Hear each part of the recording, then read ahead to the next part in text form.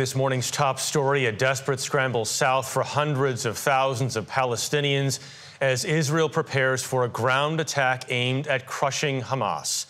In Gaza overnight, explosions rocked the besieged territory as Israel retaliated against a surprise cross-border terror attack last weekend, which killed more than 1,300 people.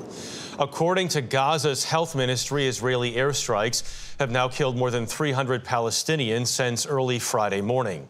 Israel Defense Forces ordered more than 1 million people who live in the densely populated war zone region to flee within 24 hours.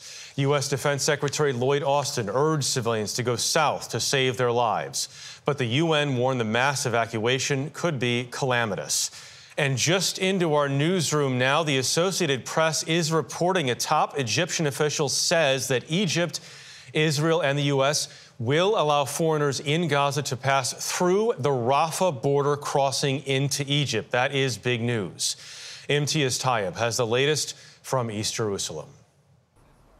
Jeff, good morning. Well, the initial deadline for Israel's order that over 1.1 million Palestinians living in northern Gaza evacuate ahead of a likely ground invasion has expired. An Israeli military spokesman said there's been a, quote, significant movement of Palestinians to the south of the besieged territory, but did not say how many.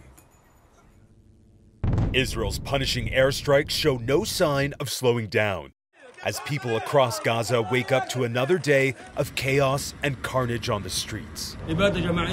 This is a genocide, not a war, this man says.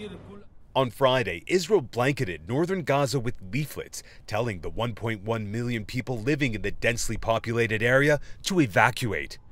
An order the UN has described as impossible and would trigger a humanitarian catastrophe.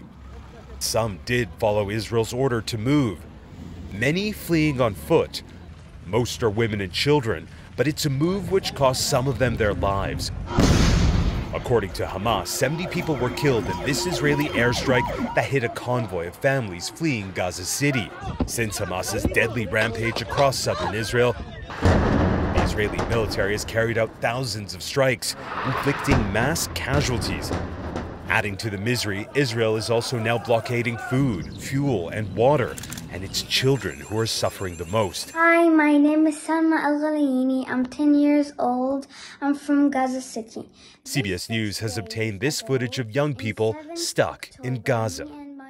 These days, they took from us the electricity and the internet, the water, the food. My name is Dunya Abu-Rahma. I'm 22 years old. We hope that we will have our simple rights to at least have a home and a house and be safe one day. But in Gaza, no one is safe. Secretary of State Antony Blinken, speaking in Qatar, says the U.S. is trying to ensure the safety of Palestinian civilians. Our focus now is on helping to create safe zones. But this tiny strip of land, just 25 miles long, is being bombarded by one of the most powerful militaries in the world. Israel is mobilizing several units to the southwestern region bordering Gaza and have called up over 360,000 reservists. Now, while Israel hasn't confirmed if it will launch a ground invasion, it looks all but certain as the death toll in Gaza only rises. This morning, the Palestinian Ministry of Health has confirmed over 2,200 people have been killed, including more than 720 children, since Israel began retaliating against Hamas's horrific attack 1 week ago. Michelle. Imtiaz Tyab, thank you.